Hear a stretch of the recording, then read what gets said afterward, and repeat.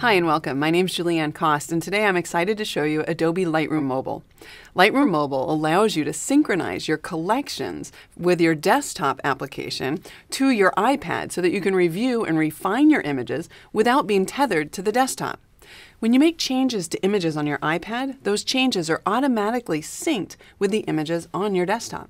In this video, we're going to take a look at what you need to install and then walk through the workflow to get you up to speed as quickly as possible. So let's get started.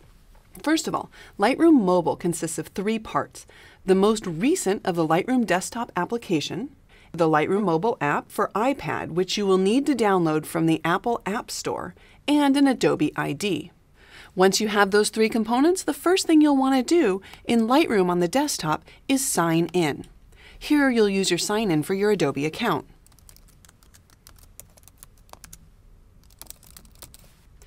Once you're signed in, you'll notice in the Collections panel that all of your collections have little empty boxes next to them. If you want to synchronize a collection in order to be edited on your iPad, simply click in that empty box.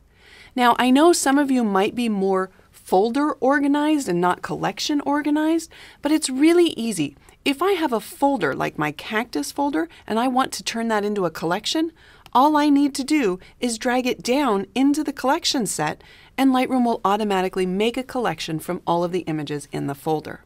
Now, I want to be clear here. I just want to let you know that under the hood, what's going on is when you click to synchronize a collection from your desktop to the iPad, Lightroom is not going to upload the entire raw file into the cloud. These files would be too big, and depending on your internet connection, it would take too long, and you might not even have enough room on your iPad for all of the images that you have in your collection. So instead, Lightroom is simply going to synchronize the Smart Preview. And don't worry if you haven't built Smart Previews. You can build Smart Previews on import. You can also go under the library menu here and go to previews to build the Smart Previews. But if you haven't done that, when you click to synchronize a collection, Lightroom will automatically build those Smart Previews and upload them to the cloud. One last thing I just want to point out, once you've synchronized your images, you'll notice that that small synchronize icon will also appear in the grid view. Excellent. Let's go ahead and move over to the Lightroom mobile app. I will tap it to launch it. We can see the collection that I just synchronized as well as other collections. If I want to see inside the collection, I simply tap on it. Then I can click and swipe down to see through the collection. If I find an image that I want to zoom into, I can tap on that collection. If I want to zoom in, I can double tap. To zoom back out, I'll double tap again. Or we can use our pinch in and pinch out gestures in order to zoom in and zoom out. If I want to move to the next image, I simply swipe.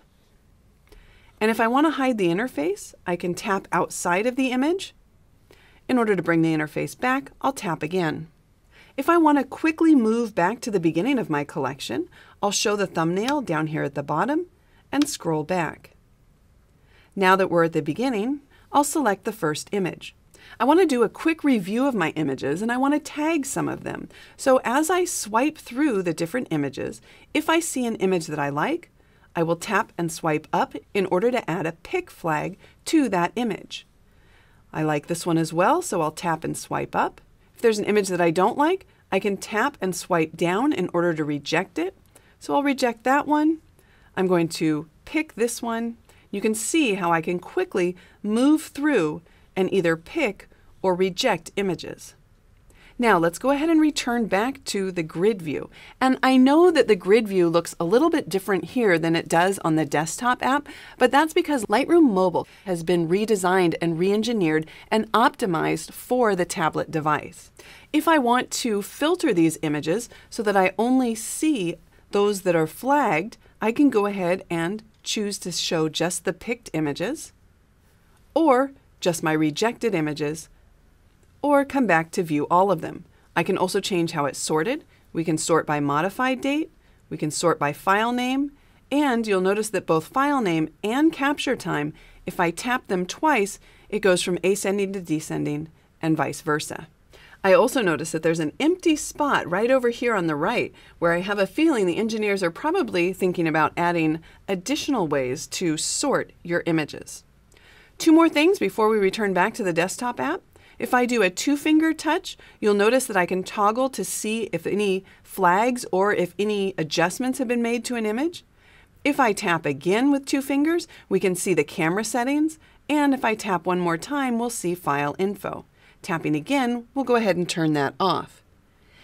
Also, if I don't like the cover image, the image right here that Lightroom displays, I can select any other image in my collection, and then if I tap, I can set it as the cover. Now when we return back to the collection view, you can see that's been updated. Now, if we return back to the desktop app and I move to the Japan collection, you can see that those files have been synchronized and we can see the flags right here.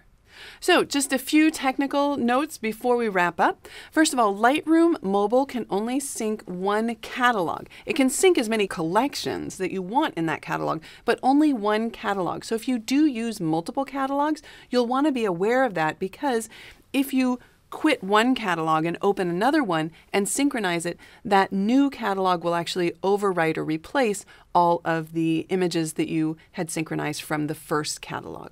By default, you should also know that Lightroom Mobile will only sync over Wi-Fi. You can change this here. If I select my settings area, I can toggle it to also use cellular data, but in this case, I want to keep it set to Wi-Fi. If you are going to want to work with offline files, maybe you're getting on a flight or a train with no Wi-Fi, or if you have a slow or intermittent connection, you might want to enable the collection for offline editing. I can see here that the Japan collection has already been enabled, so let's move up here to the Death Valley collection. I will click on the three dots right here and just choose to enable offline editing.